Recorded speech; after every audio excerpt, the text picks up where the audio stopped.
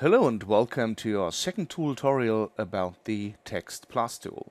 In the last session you learned about the Text tab and all the modifiers you can apply, as well as the advanced and international font controls. In this tutorial we're going to talk about the layout and the transform tab, and believe me, this will be our creative playground here. So in the layout tab, from top to bottom, you have the different options of how your text should be aligned on a point, on a frame, circle or path. You can set the center either numerically or by moving the center control directly on screen. You can adjust the Z center, the size, not of the text, not of the font as we do in the font size here, but the actual size of your pseudo image plane here. You also have full control about layout rotation, like the X, the Y and the Z rotation. Let me reset that for a moment. The perspective slider allows to, well, adjust the perspective of the effect you're looking at. The background color allows you to set the color of your background as opposed to the color of the actual text.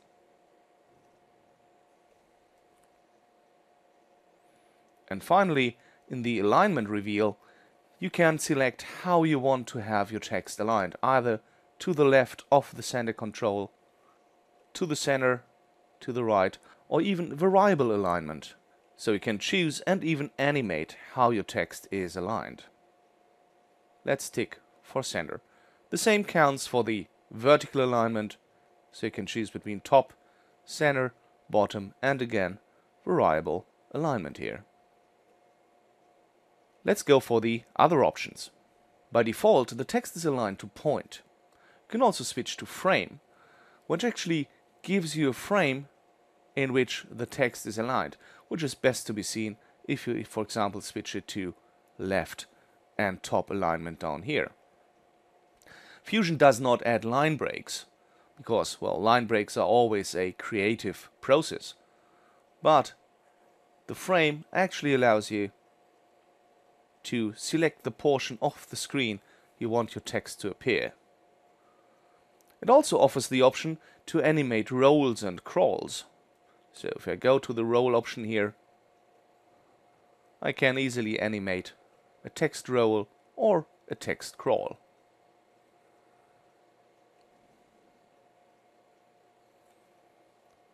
The next option on top here is the circle, which, as the name gives away, aligns the text to a circular shape.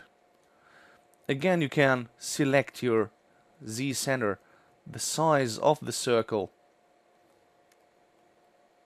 the width, and of course the perspective if you introduce rotation. Actually, let me switch to the library for a moment and get another shading here. I will talk about the library in another tutorial. Steel highlight looks good for me. That looks much more interesting. Right, back to the layout tab. And actually, let me enter some more text here.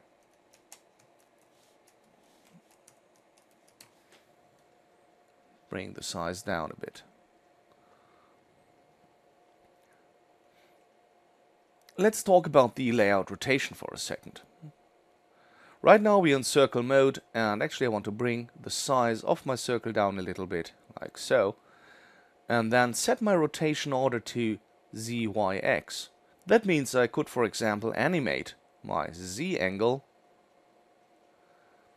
and at the same time like modify my X angle, bring the perspective up, and you have something really cool like this. We will talk about the Transform tab in depth later on, but just as a quick hint, if you go to your characters here, you also can influence your individual character rotation and, for example, do something like this. Set it like to -90, so the characters are upright. And in the Text tab, let's go to the International Font Controls and set the direction to right to left. And in the Transform tab, also set the character Z angle to -180. So now, of course, combining this with the layout rotation, you can do something like this. So that's a very cool effect, of course, you can use in your motion graphics, etc., etc. Let me reset this for a second and go to path mode. So path mode allows you to actually draw a path on which the text then is not only aligned, but you can use all the path controls, all the spline controls you know from other controls, or actually connect the path to a paint mask or to another polygon mask. Let's go for center here. And then you can simply animate the position on path, and there you have your text going along any free-form path in any way you prefer. Of course, again, this can be combined with the layout rotation.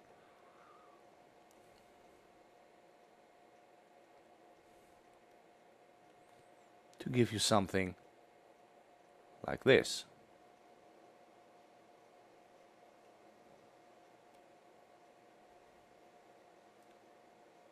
Right, let's reset this one here.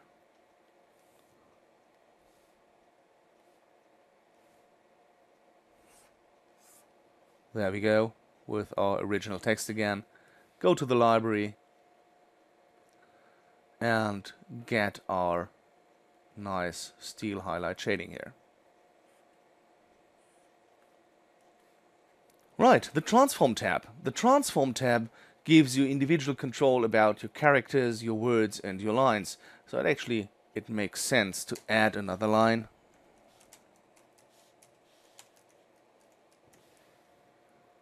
Bring the size down a little bit.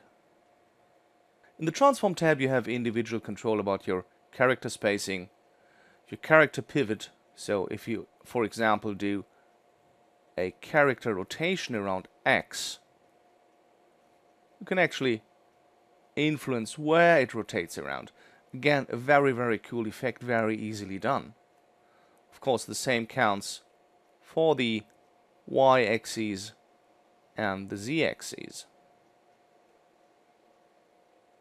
You can individually share your characters on X and on Y. And of course, you can influence the size in X and Y independently. The same counts for words. So again, you have word spacing. You have your word pivot. You have individual word rotation, like so. You have the Z pivot, so you can change that as well. And the same counts again for lines. So adjust your line spacing, animate your lines, go into the rotation, individual lines here, like so, do something like that. Again, you see, this is really a creative playground, giving you lots of opportunities, lots of things you can change, you can fiddle around, you can play with, you can animate all these. So the layout and the Transform tab are those you really want to play with, you want to spend some time with, and believe me, it's fun. Right, that's it for this tutorial. We're gonna go into the other tabs in the next one. Thanks, and stay tuned.